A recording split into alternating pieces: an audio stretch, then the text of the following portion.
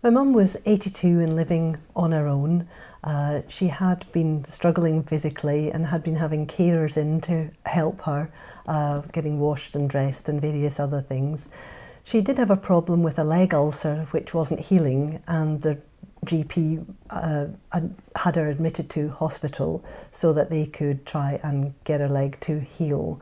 There was two assistants there, one left, the other one helped Mum get undressed, sat her on a chair, and Mum had trouble with her vision, she had trouble hearing, so she removed her glasses. She would have to remove her glasses to have a shower, remove her hearing aids, and the main reason to have the shower was to try and clean her leg.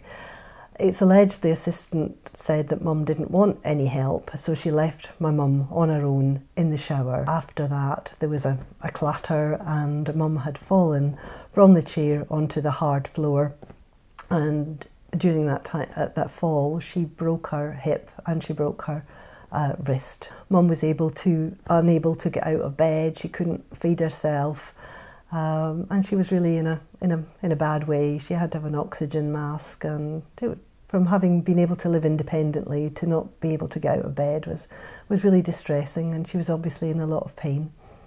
We felt that something should be done about it, and we made a complaint to the hospital about what had happened. We then waited about 3 months. The hospital carried out what they called a serious untoward incident inquiry. I checked to see what the options were, taking the case further, more so that maybe to be taken seriously by the hospital. And I found a solicitor, Wright, Hassall, and I read about Jeanette Wyman and thought that she would be an appropriate person to act for us. I looked at various solicitors, but I felt some of them didn't have the expertise that we were going to need, and Jeanette seemed to have the experience in dealing with medical negligence claims. It was a very emotional time.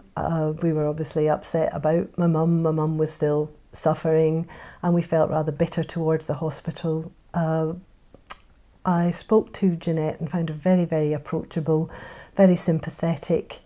She didn't use any jargon. If there was something that I didn't understand, she was at pains to explain it to me. I felt that I was dealing with a human and not just some professional who didn't care.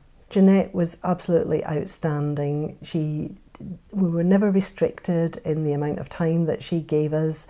It's thanks to Jeanette that she did keep going, and we did win our case.